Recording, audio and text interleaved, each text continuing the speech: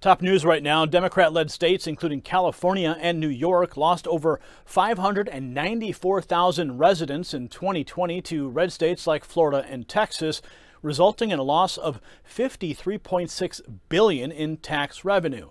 Illinois, Massachusetts, and New Jersey also experienced significant losses. Meanwhile, Florida and Texas saw a surge of new residents, bringing in $68.8 billion in revenue. This mass exodus is a long-standing trend, and the losses are cumulative, leading to a shift in the balance of power, with red states gaining more representation in Congress and the Electoral College.